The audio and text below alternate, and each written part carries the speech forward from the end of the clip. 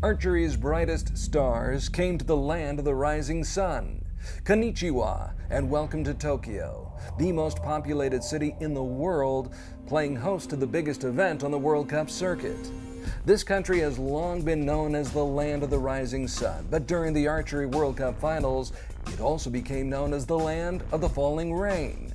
Still, the liquid sunshine served the purpose, forcing everyone, including superstars like Brady Ellison and Albina Loganova, to focus even more on the job at hand.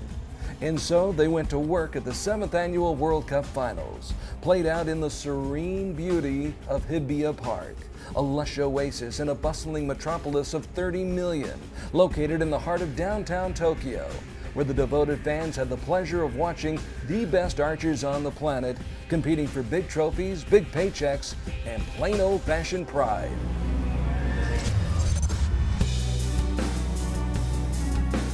So this time we are here for the World Cup final. After a very intensive season with 3 stages of World Cup and Olympic Games, we finished the season with the World Cup final in Tokyo, in Hibiya Park, in the middle of the city, in the heart of the city. Regarding the challenge, I would say we can have 2 of them. The first is that we are very late on the season. At the end of this, we have Olympic year, so archers make the preparation for August, and we are ready in more or less end of September. So the challenge will be to be ready. The second challenge is the humidity. This is a very humid and very hot place at this time of the year. So the sweating and the losing of hydration, that can affect the performance. Luckily, we have not wind issues this time. We have a very protected environment with trees and buildings, and the typhoons that happen sometime in this part of the world is very much on the north of Japan. So far we expect a very good environment, a very good atmosphere for this weekend. A weekend that began with compound competition and Danielle Brown of Great Britain, the Paralympic champion who was stunned when Marcella Tonioli had equipment problems and could not take this critical shot. Knowing that would cost her the match, she still summoned the courage to shoot her final arrow. Though it found the 10 ring, it was not enough to prevent disaster for Marcella. For Danny Brown, it was only the beginning. That wasn't the only surprise in the quarterfinals, where Japan's 8th-seeded Honda Yumiko battled top-seed Albina Loganova, who trailed by 2 after the first 6 arrows. When she fired an 8 on her final shot, the 2010 World Cup gold medalist left the door open for the 53-year-old archer from the host country to pull off the second major upset.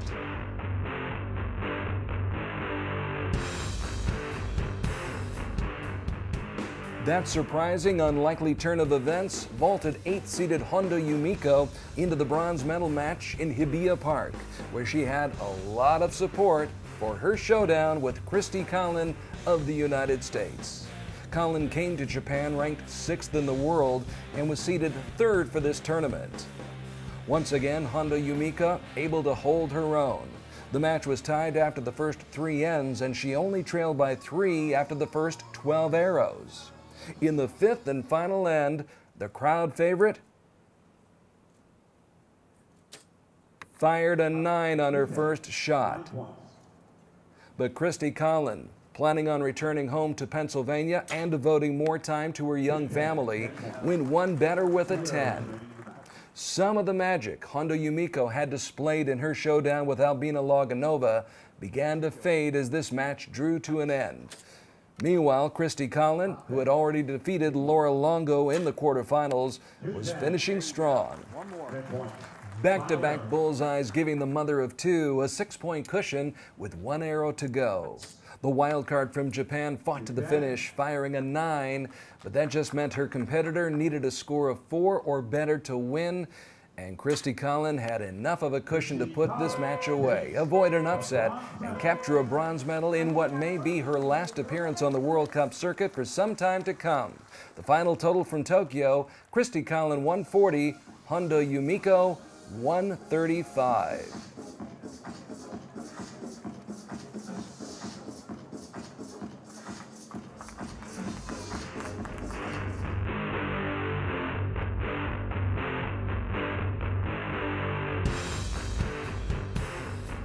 The women's gold medal match featured another great American archer, Ohio's Jamie Van Atta, a 5th seed who had already won a shoot-off in the quarterfinals to upset 4th seed Christina Berger and came to Tokyo ranked second in the world. Danielle Brown came to Tokyo off her gold medal performance in the Paralympics in London. After her miraculous quarterfinal victory, she conquered Christy Collin in the semifinals by 4 points and made even more history by earning a spot in the gold medal match, a first for a para-archer. Afflicted with a condition that affects her feet, Brown was still able to go toe-to-toe with Jamie Van Atta. Brown was down by 1 after the first 6 arrows, trailed by only 3 points after 4 ends of this gold medal showdown.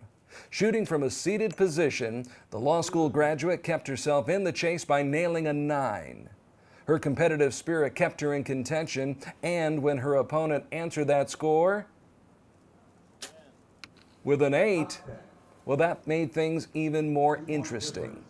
So now it was just a 2-point match with 2 arrows to go, basically anybody's match to win.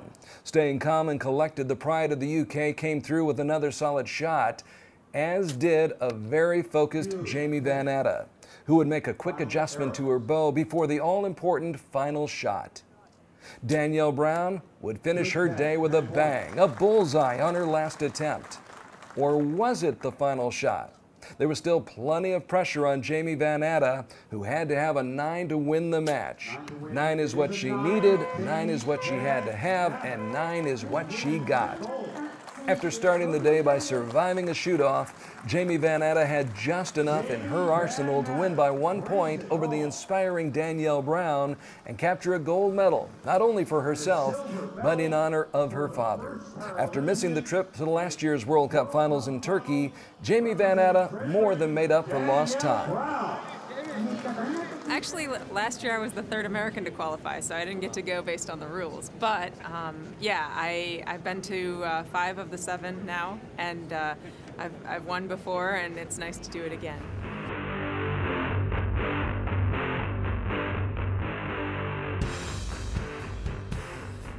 Now for the men. And the bronze medal match in Tokyo featuring 5th seed Peter Elzinga of the Netherlands, also ranked 12th in the world, paired up with the pride of Mexico, 6th seed Julio Ricardo Fierro, who was actually ranked a bit higher at 7th in the world. It was all smiles before the shooting began, but this match, well, it got serious in a hurry. After 4 ends, there was just 1 point separating these 2 archers, with Fierro holding the advantage thanks to 3 bullseyes in the 4th end. Trailing by 1, Elzinga, on one of the few occasions in this match, winds up outside the 10 ring. Knowing an opportunity when he sees one, the 22-year-old Mexican seizes his chance to put more daylight between himself and his opponent. Fierro on top by 2 with 2 to go. Elzinga's a veteran, knows how to respond to pressure. The message, he's not going down without a fight. But Fierro accepts the challenge, matching Elzinga's 10 with a bullseye of his own. The Dutchman does all he can to preserve any hope that's left for a bronze medal. But Fierro about to shut the door, closing out the match with 6 consecutive shots in the center of a well-worn target. It's a big day for the young man who started off the World Cup season with a silver medal at Stage 1 in Shanghai and brings the season to a close with a bronze medal in Tokyo. And he did it against one of the best in the business, Peter Elzinga. Viva Mexico! One last look at the scoreboard, and it shows you Julio Ricardo Fierro, who will never forget his near-perfect 148 to 146 victory for a World Cup bronze in Japan.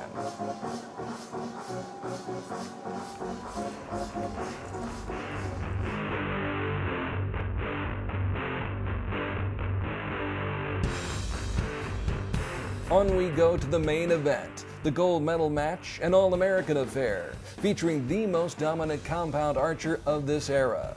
Rio Wild out of Pocatello, Idaho, ranked #1 in the world and seeded #1. Rio's been on a roll, winning 4 straight World Cup stages going back to last year, but he's not the only one in the picture. Braden Gelentine's been right there with Rio and faced him in the finals at Stage 2 in Turkey. This time, though, he'll face him using a bow borrowed from Braden's girlfriend after breaking his own right before this trip to Tokyo. With his dad alongside lending moral support, Gillentine manages to keep things even with Wild, both men shooting a near-perfect score after the first 12 arrows. Braden missing the 10 ring in the third end, Rio scoring a 9 in the fourth. So heading down the stretch, Rio shoots first and shoots high, proving he's only human. Braden's well aware of the chance he's just been presented, a gift from the gods, but he's not able to take advantage. So the match remains tied with just 2 shots to go. Gillentine laughing to keep from crying. He's been here before and he knows Rio Wild isn't likely to miss another shot the rest of the way. But amazingly enough, with only 3 seconds left on the clock, Rio shoots another wild shot. This time a bit low and to the left. Mystified, Wild knows he's put his fate in the hands of the man from College Station, Texas. At this time, Braden isn't about to pass up another golden opportunity. He drills the shot just about dead center, and all of a sudden, Gillentine's in the driver's seat. Knowing all that, Rio Wild regroups and does what he's done a million times before. His final shot, a bullseye. But is it enough? If Gillentine gets a 10, it's over. A 9, a shoot-off. The 25-year-old Texan in no mood for any more suspense. He ends the drama as he drills a 10 on his final shot and celebrates the biggest win of his career with his proud papa. You know, just to be here was wonderful. The World Cup final is the pinnacle of the event, and I was happy to be in that situation. I was having fun up there. I shot a 9, and you know, it was kind of disappointing. It wasn't a horrible shot. It missed a little bit further than I thought it was going to, but you know, I thought at that point, if I lost 149 to 150, I couldn't really hang my head about it. I just had to keep going and keep shooting 10s.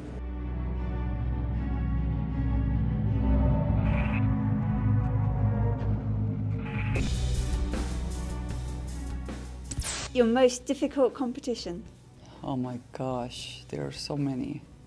This year's Olympic trials.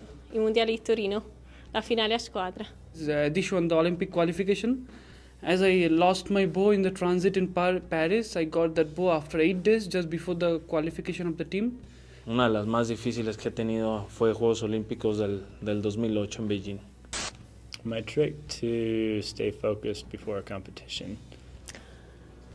Non si può dire, se no non sarebbe un trucco. Hard rock, heavy rock. Mi truco es resetearme, ponerme en cero, analizar qué es lo que estoy haciendo, analizar a dónde quiero llegar, analizar hacia dónde. Dormo tanto. Does size matter in archery? Not really. Tamaño. Strength makes a difference. Size in and of itself, no. And if you say in the body, the Indian team already looks like a wrestler, so. Pues el tamaño del potencial, el tamaño del triunfo, el tamaño de las ganas, yo creo que es lo que más importa en el tiro con arco. There's tall archers, short archers, I'm short, and then some are very skinny and some are not. So I think so long as you're strong and you've got good technique, it doesn't matter. How do you celebrate a victory? No suelo celebrar muy explosivo. Sin embargo, en mi mente estoy muy feliz y pues siento que todo lo que he hecho ha valido la pena. Might have a glass of wine at home. Con fiesta. Mi bevo una birra.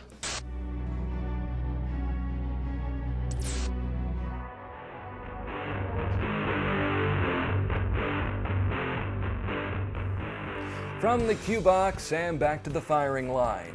The recurve archers taking center stage on the second day of competition, and they were shooting in the rain all day, including the women's bronze medal match where newlywed Jennifer Nichols came back from a 4-point deficit and trailed Korea's Choi Hyunju 5-3 heading to the 5th set. In a steady downpour, this sharpshooter from Cheyenne, Wyoming began that final set needing a solid shot and scoring a very solid 9, giving her hope of winning the set and forcing a shoot-off. The 28-year-old Korean seemed willing to comply, answering with an 8. Advantage, Jennifer Nichols. But not for long.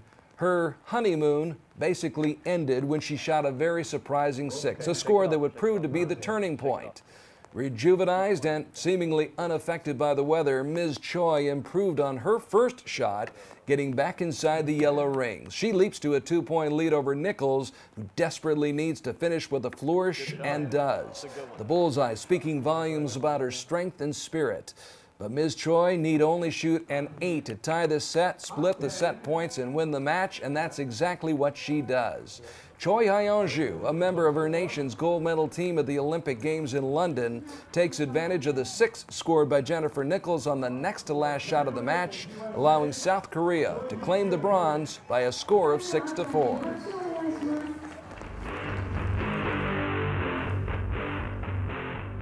The downpour continued in the women's gold medal match, a match pitting the second-seeded Deepika Kumari of India, already victorious over Kani Miki of Japan, and Jennifer Nichols of the USA, against top-ranked Ki-bo Bae of Korea. Ki-bo Bae had eliminated Lin Xia-en and Choi Hyun-ju to reach this gold medal match. Ki-bo Bae, of course, rode into Tokyo on the strength of a commanding performance in London, where she captured a pair of Olympic gold medals. Surprisingly, though, the 24-year-old Korean found herself trailing Ms. Kumari 4-0 after the first 2 sets. But as we pick up the action, Ki-bo Bae has rallied and tied the match at 4 going into the 5th set. Deepika Kumari trying to get a good stance on a soggy surface as she straddles the shooting line. She's trying to regain the form that allowed her to win the first 2 sets. The 5th set off to a good start for India's finest archer as she records a 9. Her opponent, showing no emotion, looks to take the lead. But this marksman, known for her consistency, surprises everyone with an 8. Alone with her thoughts, she's now at the mercy of Ms. Kumari, who appears poised to put this match in the win column and collect her first gold medal at the World Cup finals. Her Korean counterpart can still tie up this set with a bullseye, but this 9 leaves her trailing by 1 point, heading for the last shots. If Kumari shoots a 10, the match is over. A 9, then at worst, she's in a shoot-off. But it turns out to be the worst-case scenario for Deepika Kumari. A shocking 7 on her final shot. A 7 that opens the door for the Korean Olympic champion, who only needs an 8 to tie and a 9 to win. And Ki-bo Bae of Korea comes through in the clutch. She nails a 9, wins the set, and wins the match on the final shot of her World Cup season. As far as she's concerned, it's a beautiful, bright, sunny day in Tokyo. Fate smiling upon the women's top-ranked recurve archer as she starts off slowly, battles back, and then wins this match and the gold medal in dramatic fashion. The final score from Tokyo, 6-4 in favor of Korea's Ki-bo Bae.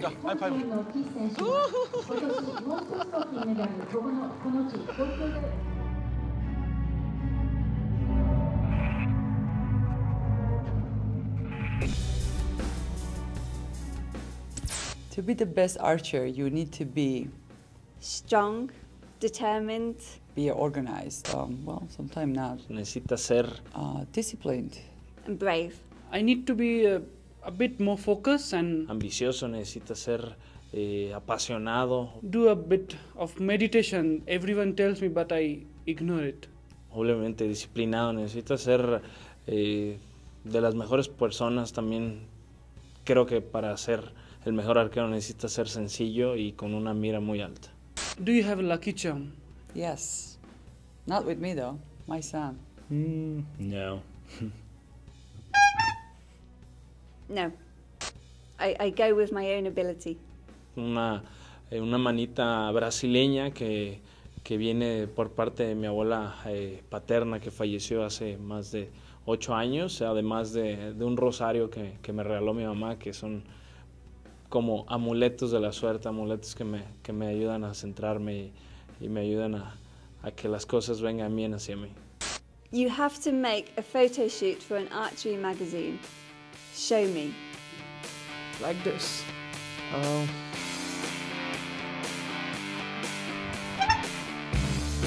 It should be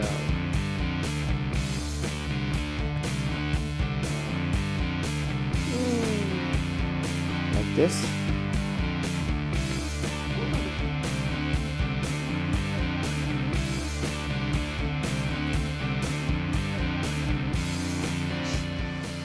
Yo creo que sería algo así, con el arco aquí agarrado en la mano, las flechas del otro, algo así como, o no sé, no puse tipo Cuauhtémoc o algo así, no sé.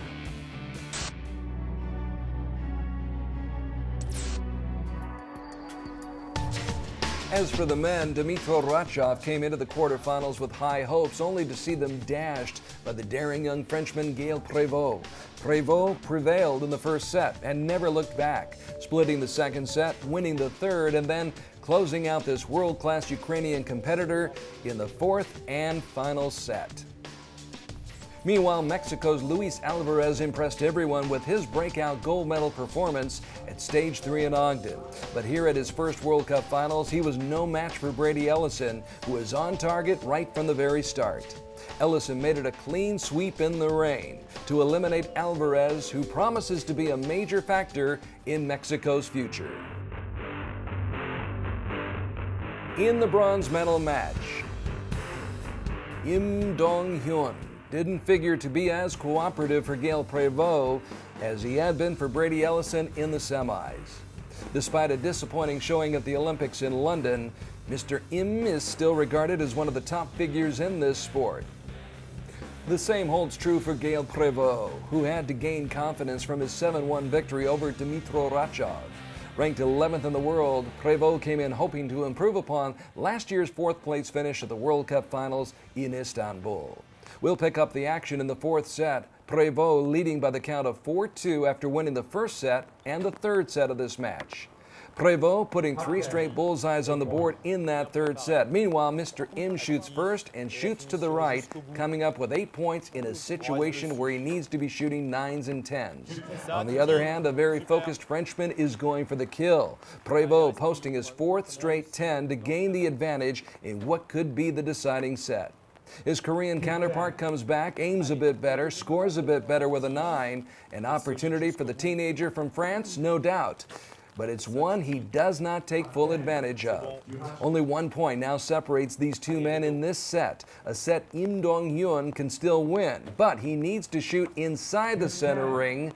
Instead, it's another 9, a good shot, but a shot that puts Prévost in position to close out the match. 9 or better, and the bronze belongs to the unflinching Frenchman.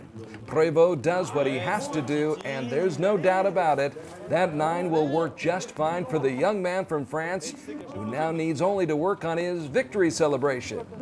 He gets a bit of coaching in that area, finally breaks a smile, and savors the sweet taste of victory. No fourth-place finish this time for Gaël Prévost of France, who prevails in the bronze medal match. Finally, we are on to the main event, and two Titans going head-to-head for the gold medal. Brady Ellison's won gold at the last 2 World Cup finals and wants to make it 3 in a row. Meanwhile, his opponent, Kim Woo-jin, did not qualify for Korea's Olympic team in London, so these finals in Tokyo are his Olympics. After 4 sets, Kim Woo-jin has a 5-3 lead with only 3 arrows to go. Time for Brady to bear down even more. This is his 4th match of the day and he's drenched, but Ellison comes through in the clutch with a bullseye. Now the ball is in Kim's court and he falls behind in the set by 1 point. Can Brady Ellison do it again? At this point, he has to go for broke. And bingo, another bullseye. The momentum seems to be shifting as Kim Woo-jin can only counter with another 9 on his second shot. And he seems to sense there might be a shoot-off coming for him in the very near future. That's not necessarily so, since the 8 from Ellison creates the very real possibility of Mr. Kim clinching the match if he can come up with a 10 to tie the set, split the set points, and get to 6 points for the victory. He locks, loads, pulls the trigger, but cannot come through. Kim Woo-jin shoots an 8, drops the set, and now there will indeed be a shoot-off for the gold medal.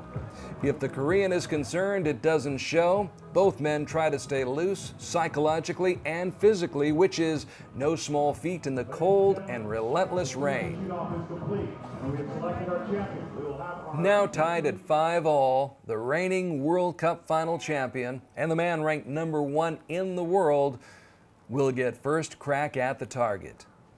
Brady Ellison eyes it, Brady Ellison tries it, but Brady Ellison just can't buy the bullseye he was gunning for. So it's out of Ellison's hands now, the outcome resting on the broad shoulders of Kim Woo-jin. Amazingly, he shoots an 8 as well, but even to the naked eye, it's apparent Mr. Kim's shot is closer to the center of the target. So the gold goes to Kim Woo-jin, who does know how to strike the pose. 6-5's your final score in the final match of the 2012 Archery World Cup season. The conditions were difficult because of the rain, and then the wind picked up, so I expected some problems with the shot, but I did expect to be in the yellow. Bye bye Tokyo, 내년에 또 만나요. Tot ziens Tokyo en tot het volgende seizoen. Пока Tokyo, до новых встреч. Au revoir Tokyo, à la saison prochaine. Adiós Tokyo y nos vemos la próxima temporada. Goodbye Tokyo, see you next season. Auf Wiedersehen Tokyo, bis zum nächsten Jahr. Arrivederci Tokyo, ci vediamo il prossimo anno. Пока Tokyo, увидимся в следующем сезоне. Goodbye Tokyo, see you next season. さよなら東京、また来年会いましょう。